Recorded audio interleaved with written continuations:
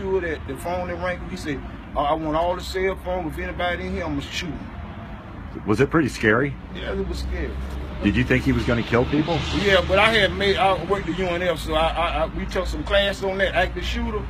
And when he took everybody else in the room, I had said to myself, made in my mind, if he come, I told the girl, I said, if he come in here, I say, I'm going to get him and I'm going to give you a chance to leave. Because he ain't going to take me back there in that room with the rest of them. It's a time come when you got to fight. And I'd rather fight to try to get out of there and then be put down there with a bunch of more people and be shot in the head. He took everybody into one room? Yeah, in one room. He wasn't going to get me in that one room. So you were in another person? I was in a cubicle. Right. On the floor. And he didn't see you? And the dog found me. When the dog came around the corner where I was, and I guess it was just reflexes. When the dog looked at me, the dog was this far from my face. And the first thing, it was just reflex. I said, shh. And the dog stopped and went back. He called the dog, come on back. The dog went back there. So the dog was not no killer dog, because the dog had found me. Wow. And I asked one of the associates, I said, the door locked? She said, no, the only way you can lock it from the outside.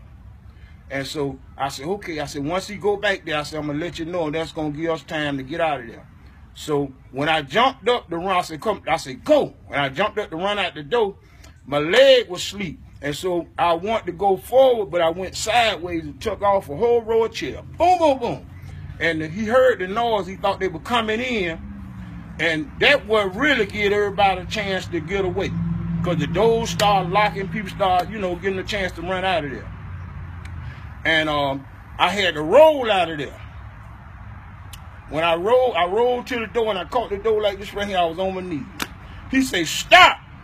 And I said to myself, you're going to have to shoot me in the back because I'm going to roll again. And I rolled out there to the car. And that's where I was there. And the police came and, everybody came and got me.